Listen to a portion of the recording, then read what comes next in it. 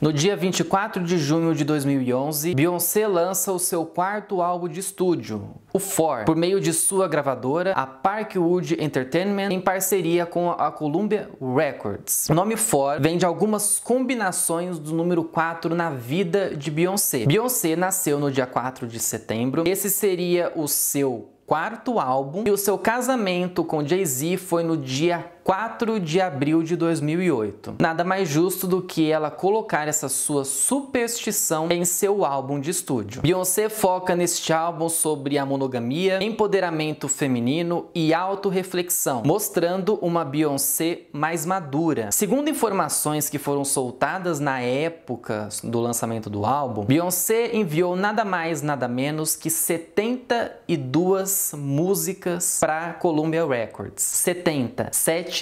Ela enviou 72 músicas que ela tinha feito, né, que ela tinha escrito junto com todas as pessoas que daqui a pouco eu vou acreditar aqui para vocês, e tivemos o que tivemos aí do álbum. Beyoncé escolheu para single as músicas Run the World, Best Thing I Never Had, Party, Love on Top, Countdown e One Plus On. Love on Top levou o Grammy de melhor música em R&B em 2011. Dentre as grandes inspirações e grandes influências dentro do álbum For, Beyoncé conta sobre o Afrobeat, a música africana. Vamos então falar um pouco, trazer mais informações para vocês aqui do álbum For da Beyoncé.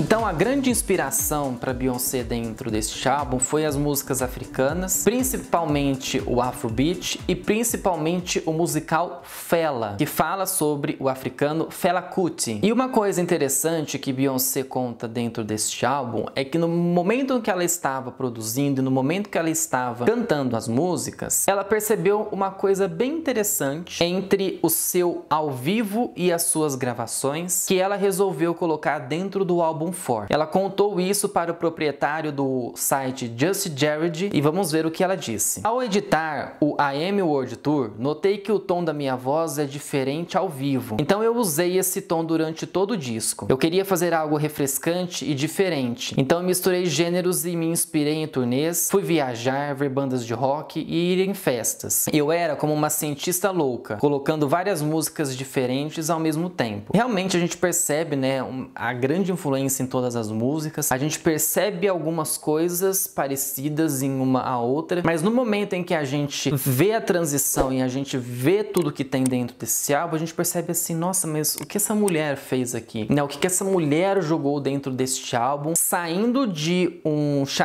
Sascha Fierce, que, né, um estrondo ali dentro da vida dela, uma coisa que era mais sensual e que era mais um alter ego, para passar para uma coisa que já tinha uma influência, que já tinha carga de influência e uma carga emocional muito grande, e nós percebemos a diferença de um para outro. Muito também porque as pessoas gostaram e algumas pessoas não gostaram do For. Dentre os nomes de produção para esse álbum, muitos nomes conhecidos, como Neil, Diplo, Sean Garrett, The Dream, Frank Ocean, Kanye West, Sia, Diane Warren, Aja Jackson são alguns dos nomes dentro do álbum For. E uma coisa interessante é que o álbum ele teve partes, ele foi para lugares, ele foi para outros lugares e ele não ficou focado apenas na produção nos Estados Unidos, seja Nova York, Los Angeles, Hollywood, não ficou só isso. Ficou focada ali, né, onde ela tinha mais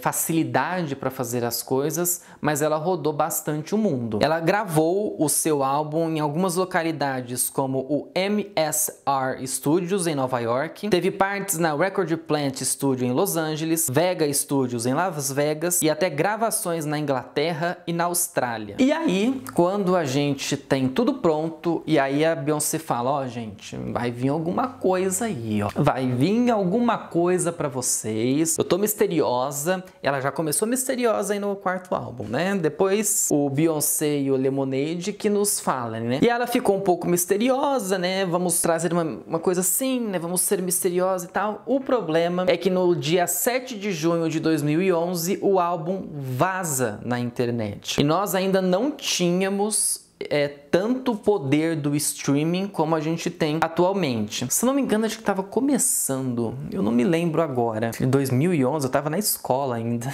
eu estava terminando o terceiro ano do ensino médio, mas a gente não tinha, você tinha que caçar, você tinha que ir lá nos forshared da vida, né, nos torrent da vida, fazer, buscar o álbum, porque você não tinha tantas opções. Já tinha o YouTube, né? O YouTube era aquela coisa mais simples, né? Mais rebuscada que a gente tinha, mas no dia 7 de junho daquele ano o álbum vaza e Beyoncé fica chateada. Vamos ver o que ela disse. Minha música vazou e mesmo isto não sendo como eu gostaria de apresentar minhas novas canções, eu agradeço a resposta positiva dos meus fãs. Quando eu gravo minhas músicas, eu sempre penso nos meus fãs, cantando e dançando cada nota a cada batida. Eu faço música para fazer as pessoas felizes e eu agradeço a todos que estavam ansiosos para ouvir minhas músicas novas. E foi uma coisa, né, na época, eu me lembro que vazou, se eu não me engano eu ouvi o vazado, né, porque a gente tava enlouquecido, que a gente queria mais coisas, né, Beyoncé, cadê Beyoncé?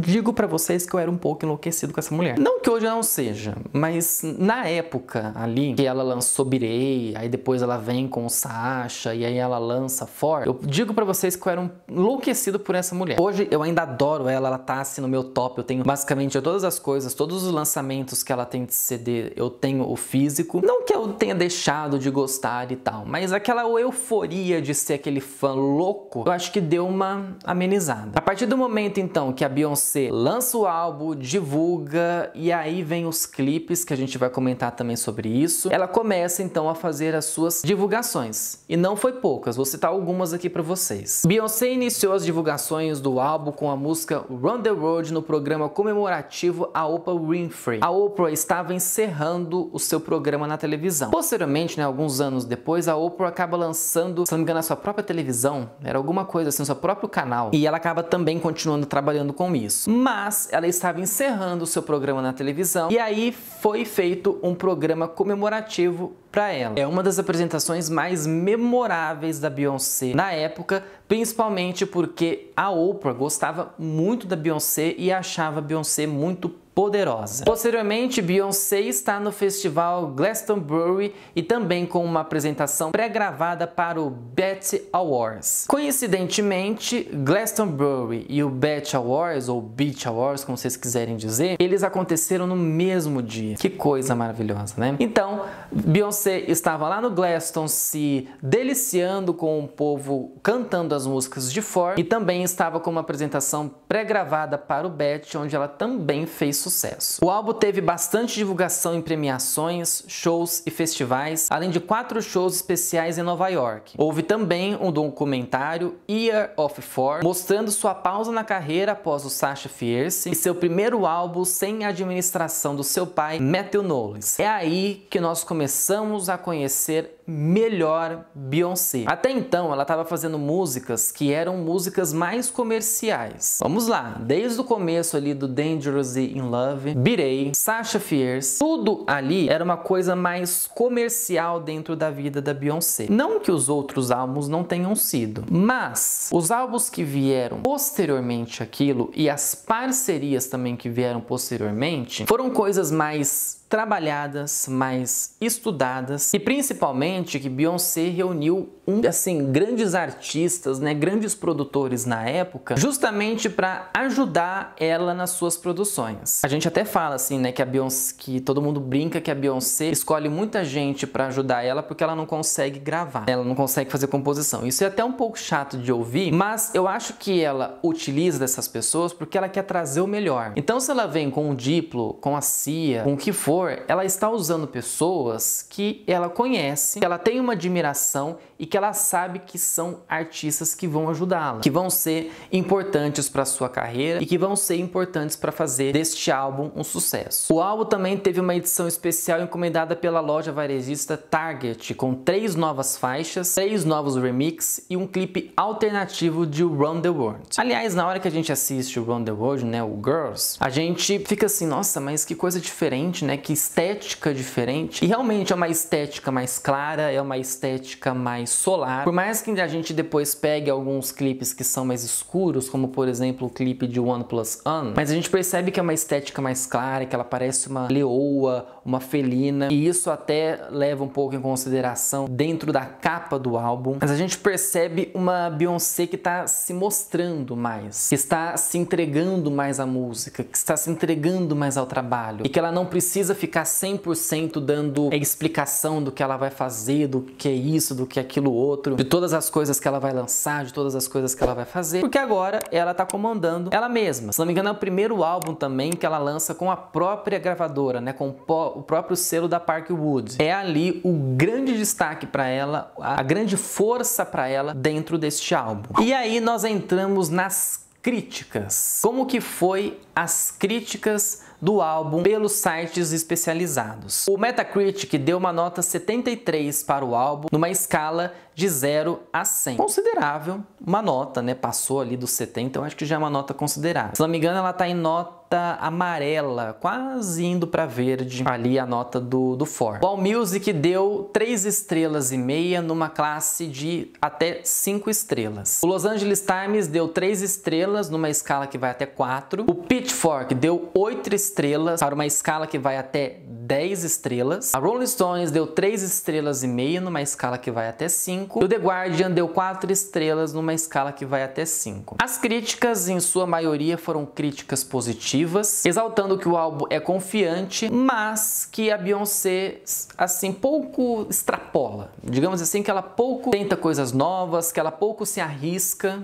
Então, é um álbum que ele é bem sutil, e quando a gente vai ver um pouco que ela se arrisca, são riscos que ela corre bem devagar, que é bem lento. Acho que até mesmo por ser uma coisa que ela estava começando a fazer, ela ficou até um pouco com medo. Eu, pelo menos, vejo assim. Ela ficou um pouco com medo, então ela falou assim, eu não vou me arriscar, eu não vou fazer assim. Não vai ser dessa maneira. Então, vou segurar um pouco aqui. Alcançou também o topo das paradas em países como Estados Unidos, Austrália, França, Coreia do Sul, Espanha e Reino Unido. E aí, entra uma história interessante que a gente pode até depois fazer um vídeo com isso, porque eu acho que é uma coisa que até cresce um pouco, né? A correria para as gravações do álbum e, posteriormente, ela falando sobre a gravidez no Grammy Awards, que ela estava grávida da Blue. E aí todo mundo falando que a Beyoncé não estava grávida coisíssima nenhuma. Posteriormente, ela teve que fazer um documentário. Aliás, ela fez porque ela quis, né? Ela não faz nada obrigado ali. E ela mostra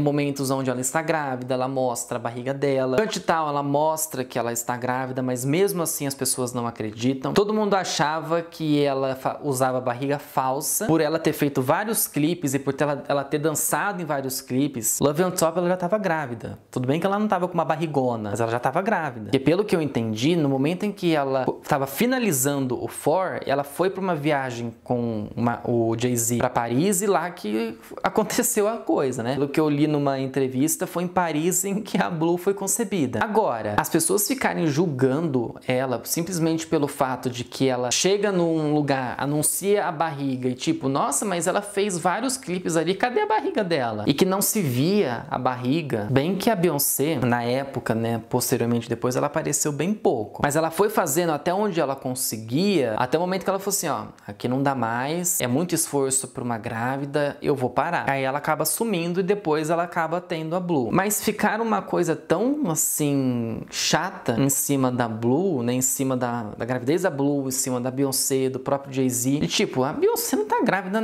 nada, não. Ela foi lá, alugou uma barriga de aluguel e por isso que ela fez a filha. Olha o absurdo que a gente tem que ouvir numa época que ainda não se falava tanto do empoderamento feminino, tanto que Beyoncé está falando disso dentro do álbum For, e como que as pessoas são maldosas, né, em falar isso das pessoas, ó, a Beyoncé não tá grávida coisíssima nenhuma, ela tá fazendo coisas erradas. E posteriormente, quando ela anuncia a gravidez dos gêmeos, as pessoas também acham que ela não tá grávida. Que mundo que a gente vive? Que mundo que a gente vive? Eu gosto do For, eu acho ele um álbum muito bom, muito coeso, eu gosto de todas as músicas que viraram single e de outras músicas. Eu adoro Schoolin' Life, queria tanto ter tido um clipe dessa música, Beyoncé, cadê o clipe de Schoolin' Life? Mas enfim. Eu esqueci de falar de Dance For You também, que é do álbum For, que foi uma música também de promocional aí que teve um clipe, né, bem... E ela também já estava com a Blue ali no ventre, e é por isso que todas as pessoas falam, essa mulher simplesmente arrasou no álbum 4, e posteriormente ela arrasou em Beyoncé e também em Lemonade. É isso, eu acho que eu trouxe o que eu queria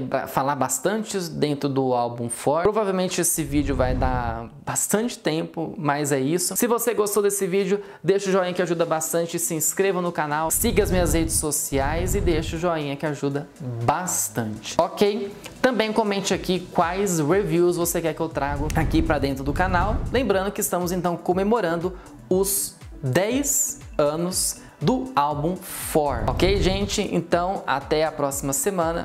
Tchau para vocês.